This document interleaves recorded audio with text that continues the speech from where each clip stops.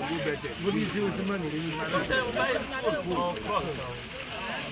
do other things? Do you plant crops? Do you do other things? The natural reaction to the Blood Diamond movie is going to be for jewelers and consumers to say, I don't want any diamonds from Sierra Leone. I don't want any diamonds from West Africa. I don't want any diamonds from artisanal diggers. Now that's a serious problem. If I said to you that a 15-year-old kid was digging for diamonds in Sierra Leone, you might say, that's terrible, and you'd be right. But I want you to look deeper and understand the African context. His parents were dead of AIDS, and he had a 13-year-old sister.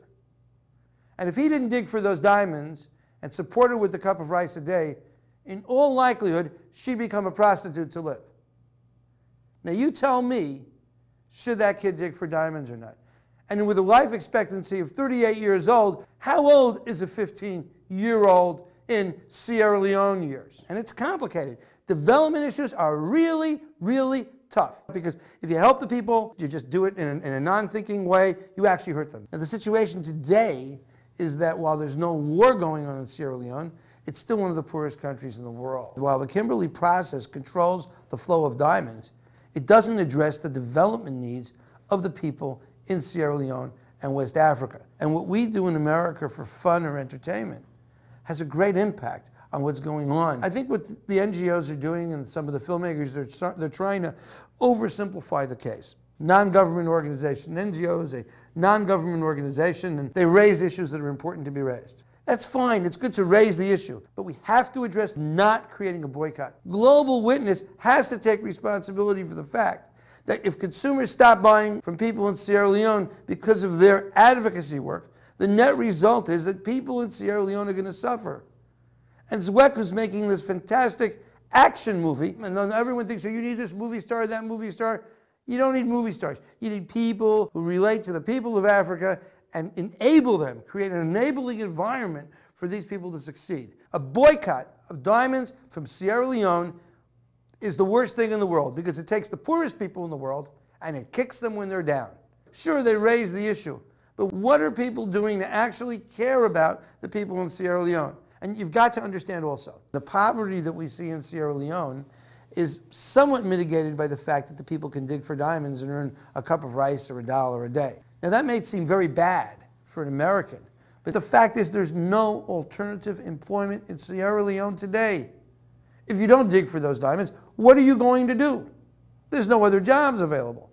The real problem of Africa isn't just diamonds, it's poverty. And it's through poverty alleviation, it's through the creation of jobs that we can really have an impact on the rest of the world. There is no way that we should or can deny the horror of what happened in Sierra Leone. Now I went to Sierra Leone in 2000 while the war was still on. And I flew out there in a World Food Program helicopter, sitting on sacks of rice. And let me tell you, it was mind-blowing.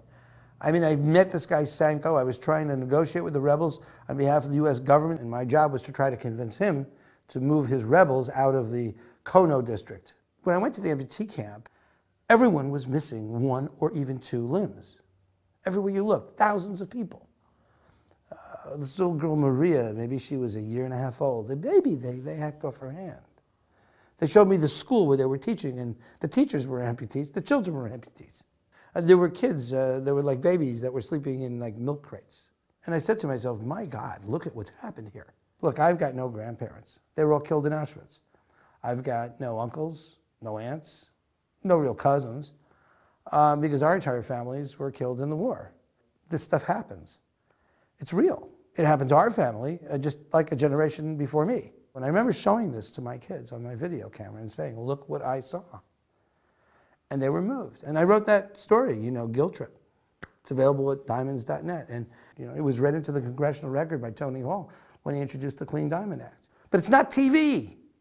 It's real people. So what we need to recognize is that the diamonds are an important lifeline for the most poor people in the world. What you can do is you can encourage people to buy diamonds from West Africa. But make sure that it's not a conflict diamond. What you can say is, look, if there are diamonds from West Africa that'll help these people, I want to buy them. Don't shy away from helping the people who need your help the most.